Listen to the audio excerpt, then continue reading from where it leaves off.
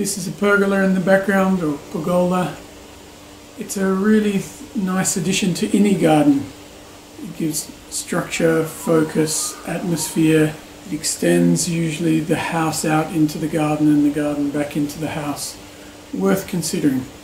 This one has a wisteria that's been trained over the top of it, and in springtime when the flowers come down through the pergola, these long racemes of pastel beauty, it really is quite breathtaking.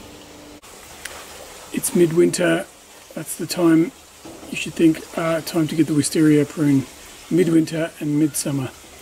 So whether you're in the northern hemisphere or the southern hemisphere, it's the 1st of July and the 1st of December for a midwinter and a midsummer prune.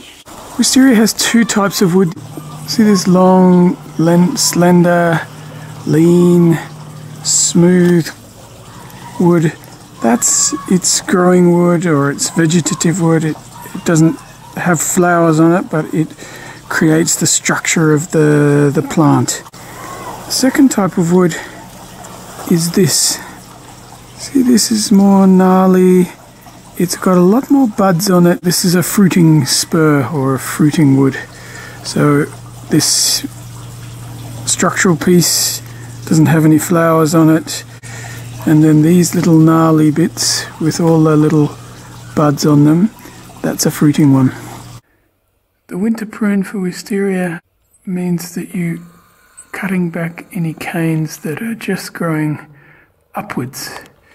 As you can see, this wisteria has been trained to grow across the pergola and to have the flowers hanging down through the pergola. A wisteria is a climbing plant, and it wants to grow up into the trees and hook itself up and grow up and up and up. You are a gardener and you want it to grow horizontally. So basically that's the rules of the battle between you and a wisteria. Stuff that's growing up, you need to either cut it or pin it. This is a long whippy cane, and I've got two options here.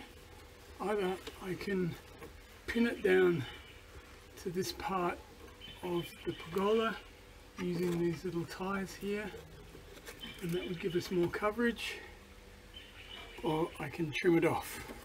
Seeing as though we already have pretty good coverage here, I'm going to trim it off. Here are two types of wood. This little spur here is a flowering spur. You can see it's a bit more gnarly, not quite so smooth, and there are lots of little buds on it. This one here is the vegetative framework kind of wood, and see how long and whippy it is. It's trying to increase the coverage of the plant. So this one, just leave it as it is, and this one here, bring it back to just 2 or 3 buds and trim it off.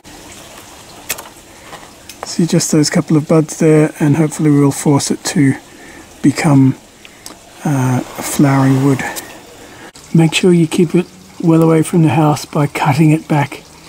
Otherwise it'll get in underneath those gutters and they'll just split the gutter apart. Be careful with the little buds here. Actually the flowering buds are quite brittle on a wisteria, and so as you're brushing up against them doing this pruning, it's quite easy just to snap them off. Now the pruning's over, you can see all the long, whippy, willowy kind of growth has all been trimmed back. They've all been trimmed down to just 1 or 2 buds at their base.